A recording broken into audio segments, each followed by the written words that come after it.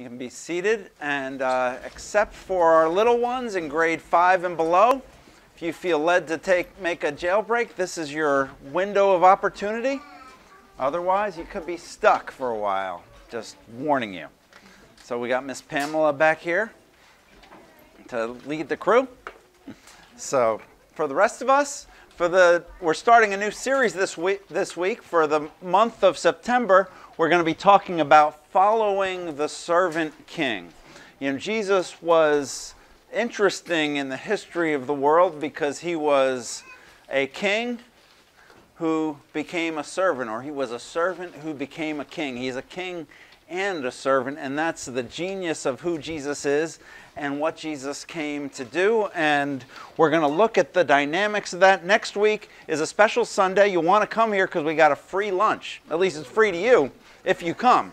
And it's a free lunch because we're celebrating the installation of our first diaconal ministry team. And we're just excited about the way our church is growing and developing and how different people are stepping up and getting involved in different ways. And a big part of our church is the service aspect. And so we have a team of people that's come together who's excited to be formally recognized and then to further organize our church's efforts in that area. So come next week and bring a friend. You know, if you know anyone who's looking for a free lunch, this is the place to be next Sunday. You just have to sit through church, so maybe it's not so free. But anyways, to start off, the interesting thing is everybody got that Jesus was a king as he came, or his followers got, his intimates got the message that he was a king, but then he kept correcting them and clarifying that he was a king who came to serve. And that's where it kind of blew their minds. They didn't understand what he was talking about or how this could be. But we're going to look at one of these passages here that I think the disciples didn't understand until much later. It's from Mark chapter 10. It's printed out in your program. And it's about an interaction that Jesus has with his disciples that they later shared with us. James and John, the sons of Zebedee, who are two of the disciples, they came to Jesus and they said, "Teacher, we want you to do for us whatever we ask." "Well, what do you want me to do for you?" Jesus asked them. They replied, "Well, let one of us sit at your right and the other at your left in your glory." "You don't know what you are asking," Jesus said. "Can you drink the cup I drink, or be baptized with the baptism I am baptized with?" "We can," they answered. So Jesus said to them, "You will drink the cup I drink. You will be baptized with the baptism I am baptized with. But to sit at my right and left is not for me to grant. Those places belong to those for whom they have been prepared." Now when the 10 heard about this, they became indignant with James and John. Jesus called them together and said, "You know that those who are regarded as rulers of the Gentiles lord it over them, and their high officials exercise authority over them. Not so with you. With you, whoever wants to become great must be your servant, and whoever wants to be first will have to be the slave of all. For even the Son of Man did not come to be served, but to serve, and to give his life as the ransom for many." This is God's word for God's people this morning. I like the boldness of the disciples. They just come to Jesus and they just say exactly what they're thinking. "Teacher, we want you to do whatever we tell you to do." And, you know, it sounds funny at one level to hear the disciples come to Jesus and talk to him that way. But on the other hand, I think that's basically how most of us approach God most of the time. If we have prayers, we have issues in our life, we come to God and we say, "God, I want you to take care of this situation. I've got this problem with my kid and you need to solve it. I've got this problem with my health and you need to resolve it. I got this problem at work and you need to help me fix it." And so we want God, we expect God to solve the problems that we give him and to resolve them the way that we want them to be resolved. And the reason I know this is because when God doesn't answer our prayers the way we want him to, then what happens?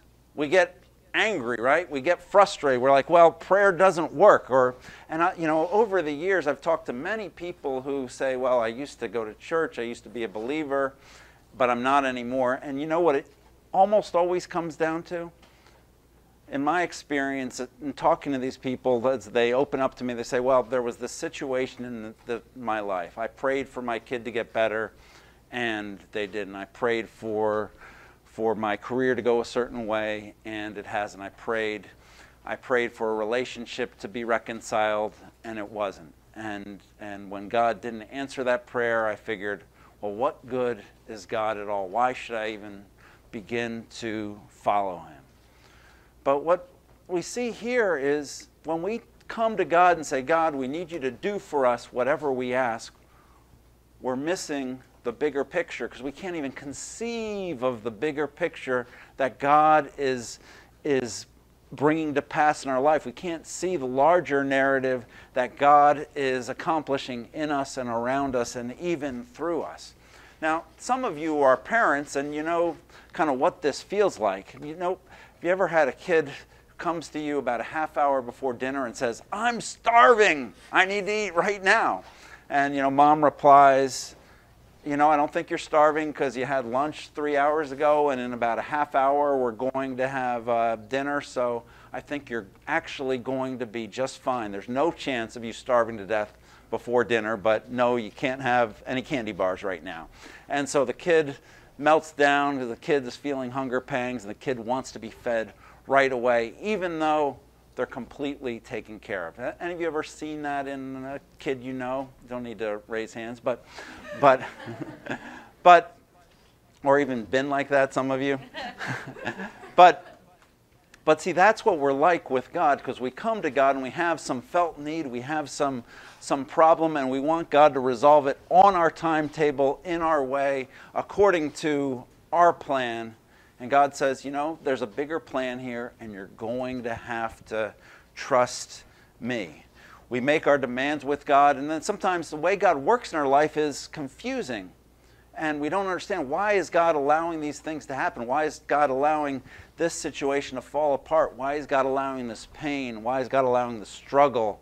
Why is God allowing this defeat in my life? And the challenge for you and for me is to trust him in the midst of these things, because what the Bible shows us over and over again for the people of God is that God has a much bigger plan that we can't begin to comprehend. God has a more complicated plan than we can imagine, and our calling is simply to trust him in that and to discover what our place in that what our small place in his grand plan is for us. And so Jesus is trying to do that with his disciples in this place. They come to him and they say, we want you to do for us whatever we ask. And Jesus says, well, that depends what you're asking for, right?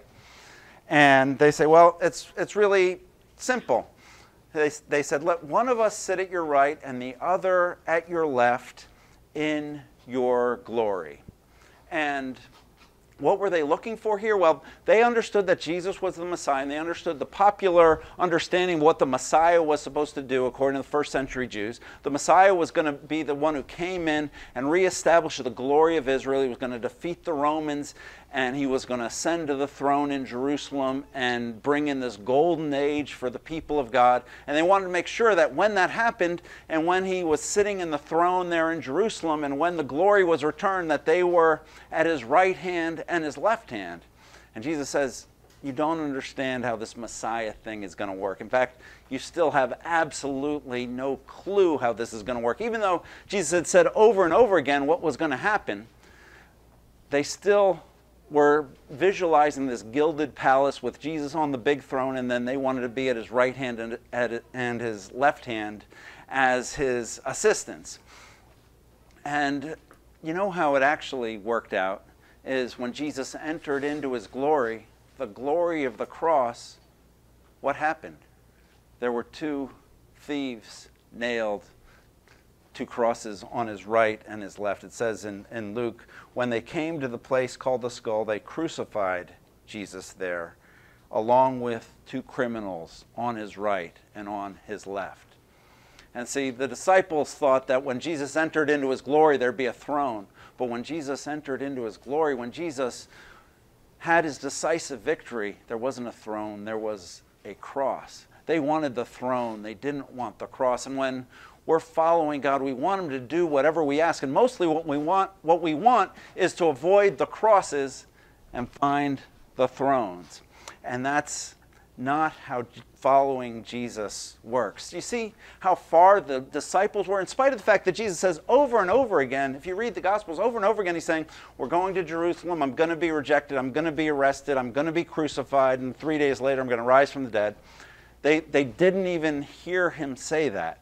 And so they were envisioning their journey to Jerusalem and the work of Jesus purely as an ascent to the cross when he was, to the throne when he was going to the cross. And it's the same for us. You know, God doesn't answer our prayers. God doesn't work things out in our life the way we want to. But that's because he's got a bigger plan for us than we can imagine. And it's our challenge is to trust in him and to continue to be faithful to him even when things aren't working out the way that we want to, and believe that he's got a bigger plan and he's got a better plan. Because Jesus was a king of glory, but he was also a king who suffered. And that was what the disciples couldn't gather, was that he was a king who was going to execute his kingship through his suffering. But he wasn't just a king who suffered, he was also a king who came to serve. Jesus came to serve, but his disciples weren't about serving. You know, in fact, his disciples were all, at this point, ambitious guys who thought that they were on the fast track to wealth and power and glory. And that's why they were staying with Jesus. And so we know this is the case because when the other disciples heard about the request of James and John, it says they were indignant. Look at verse 41. When the 10 heard about this, they were indignant with James and John. And so, you know, what they were saying is, wait a minute, if James and John get the 1 spot and the 2 spot in this new kingdom, that means the other 10 of us are just going to be stuck fighting over spots number 3 through 12. And that's not fair. We wanted to be in those spots. And so it starts this argument among the disciples, and they're all going at each other. And so Jesus says, oh, geez, what am I going to do with these people? And so he brings them all together, and he tries to explain to them again that his kingdom is another kind of kingdom. It says, look at verse 43. It says, Jesus called his disciples together. He realized they're squabbling among themselves. And he says, you know, those who are regarded as rulers of the Gentiles lord it over them, and their high officials exercise authority over them. But not so with you. Instead, whoever wants to become great among you must be your servant. Whoever wants to be first must be the slave of all. For even the Son of Man came not to be served, but to serve. So Jesus came as a king who served. And that's what they couldn't understand, because greatness in this world is a function of how many people serve you. Greatness in the kingdom is a function of how much you serve. Greatness in this world is a function of how much you have. Greatness in the kingdom is a function of how much you give. Greatness in this world is a function of how many people are available to help you. Greatness in the kingdom is a function of how many people you can help. And the greatness of Jesus was that he was a king who came to serve.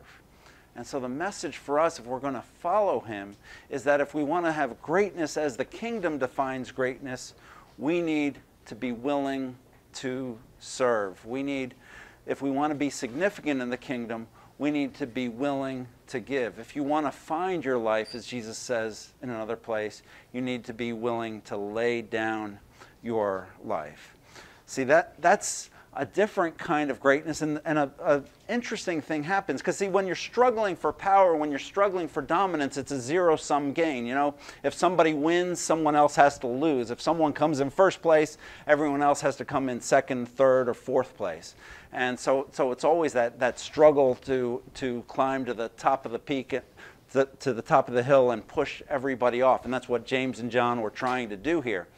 But if the kingdom comes through service, if the kingdom comes through sacrifice, then it's not a zero-sum gain. It's all about making the kingdom greater, making the kingdom pure, and everybody benefits. The more people are seeking greatness in the kingdom, the more people are progressing in the kingdom, because we're progressing by serving, because we're progressing by giving, because we're progressing by putting others ahead of ourselves. And so we experience not the power of dominating other people, but the power of blessing and of multiplying the blessings of God, because the blessings of God in our life multiply as we give them away. The grace of God in our life grows as we share it with others. And that's what Jesus was trying to lead the people of Israel to. See, Jesus was a king who came to suffer. He was a king who came to serve, and it was through his service that he accomplished and he established his kingdom. And it's understandable at a level that the disciples couldn't comprehend that he would be that kind of king, because throughout human history and even to today, it's pretty consistent that when people attain power, they use it for their own enrichment. They use their power for their own glory. They use their power to just destroy all their enemies. And as the saying goes, power corrupts, and absolute power corrupts absolutely. And so the disciples just wanted to make sure they were on the right side of Jesus' ascent to power, so that when all of his enemies got crushed, they would be standing at the top of the heap. And so Jesus comes as a king. He comes as the Messiah, and he demonstrates that he has a lot of power, right?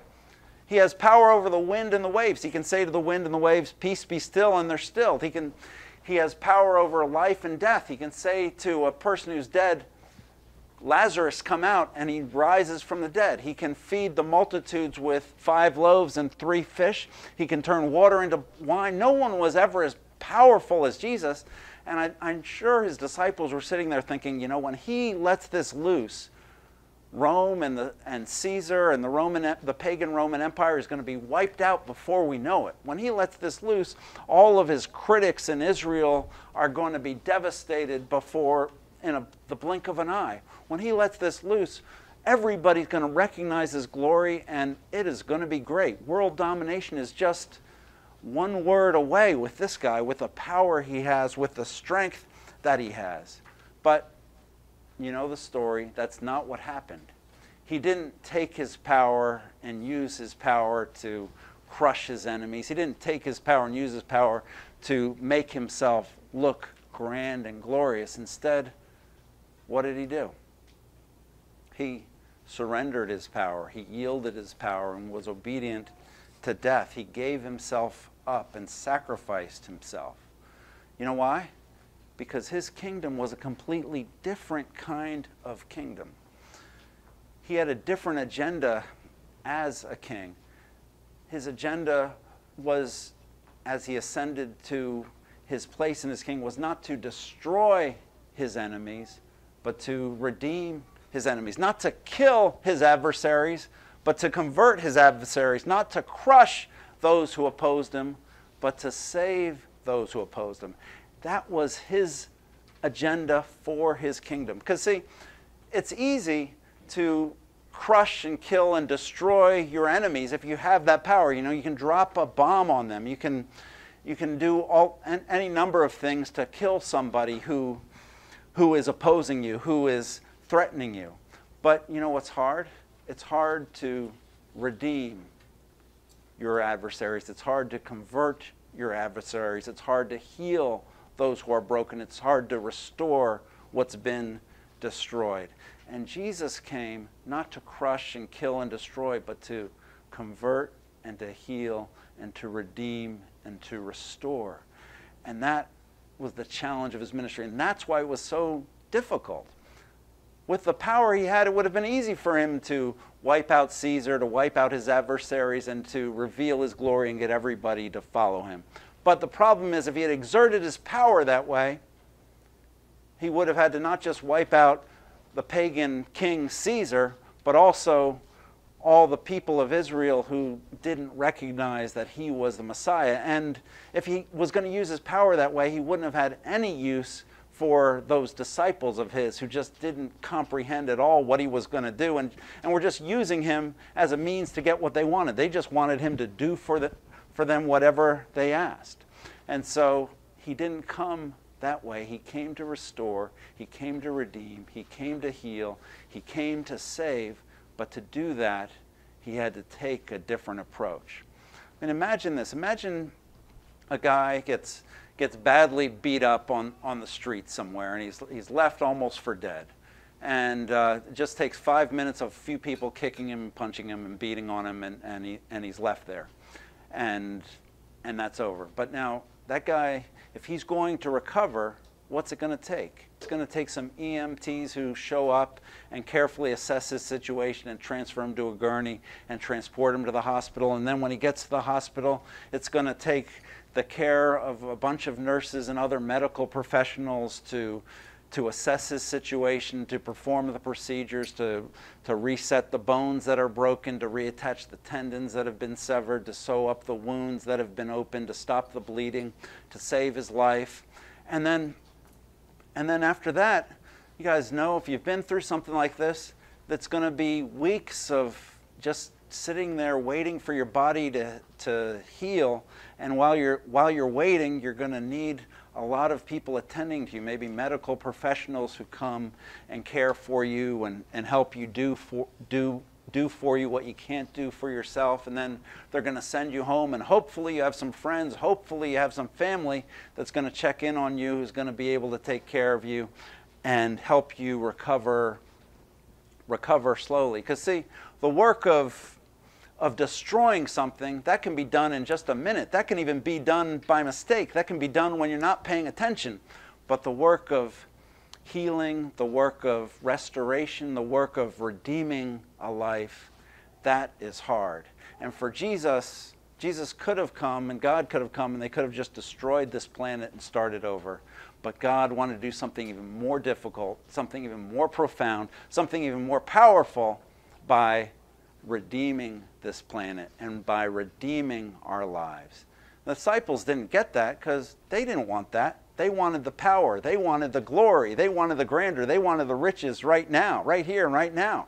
But it's a good thing for those disciples that Jesus had another approach, because if he had just wanted to destroy everybody who was not reliable to him and everyone who was not faithful to him, they would have been caught up in the fire. There is no doubt about that. And it's a good thing for you and for me that Jesus came to redeem, and that Jesus came to restore, and that Jesus came to renew, and Jesus came to convert, because that's the only reason any of us have any hope.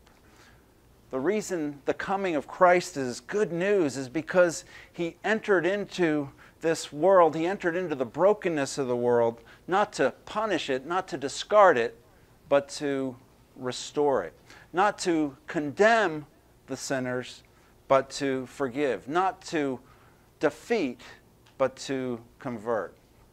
Jesus is the rich one who became poor so that we, through his poverty, might become rich. He's the God who became man so that we who are men might be brought up to God. He's the immortal one who died so that we could live forever. He's the righteous one who became sin so that we might become righteous in him. You know, it's a good thing that Jesus doesn't do for you and for me and for the disciples and for everyone else what we want him to do.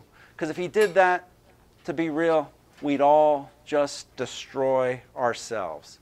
He has a bigger agenda than just satisfying our impulses, a bigger agenda than solving the immediate problem that we might be facing right now. Because he came to redeem, he came to restore, he came to heal, and he came to make everything new. Because he's a different kind of king, starting a different kind of kingdom. He came not to be served, but to serve, and to give his life as a ransom for many. And that's what the world needs. And you know what, my friends? That's what you need too. not with swords loud clashing or roll of raging drums, but with deeds of love and mercy, the heavenly kingdom comes. Let's pray. Heavenly Father, I thank you that Christ came to serve. I thank you that Christ came to give himself, and I pray that you would show us what it means to follow him and to experience his grace. We pray in Jesus' name. Amen.